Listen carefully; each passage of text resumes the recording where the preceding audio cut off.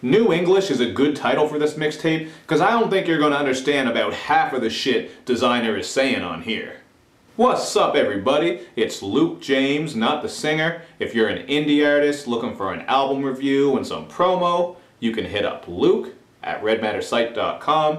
And today we got another quick rant review, this time for Desiigner's newest mixtape, New English. Now by now I think everyone is familiar with Desiigner because of his smash hit Panda, which I thought was alright, man. I liked the beat on it, definitely a banger, and he was working some nice flows on there, even though everyone has been saying how much he sounds like Future. So all that said, I was really looking forward to hearing more from him because I wanted to know what else he could do. I wanted to know if he was going to sound like more of himself or something different than just a Future imitator or a Future clone. But after listening through this mixtape, man, I'm not so sure he's going to be more than a one-hit wonder. But then again, the hype machine is going to keep him rolling, just like with Bobby Shmurda if he didn't end up going to jail, because Desiigner has Kanye, Pusha T, good music. He has a lot of people behind him, so we'll see where he's going to go from here. But this mixtape to me wasn't really that great, man. For the most part, it's just a bunch of Future karaoke / great value Future, and he's doing this over some banging production, so you do get a couple of decent beats, but that's not really much of a saving grace. And you know what? Him sounding like Future wouldn't bother me so much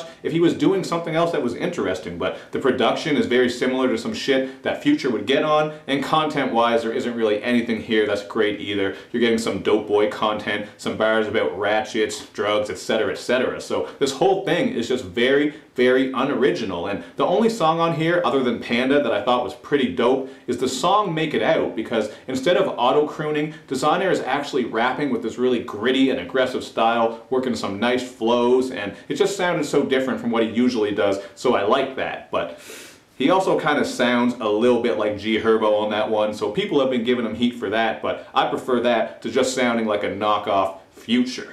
Now there is a Pusha T verse on the song Jet, which I thought was pretty dope, but I don't have much else to say about this mixtape, man. You're going to get a lot of repetitive bars and lyrics and some really annoying ad-libs as well, with all the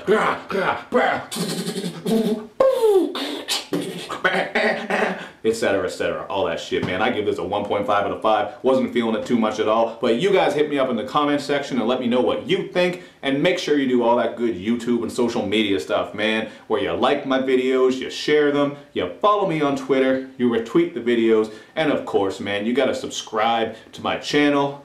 Thank you for watching, everybody. I will see you next time.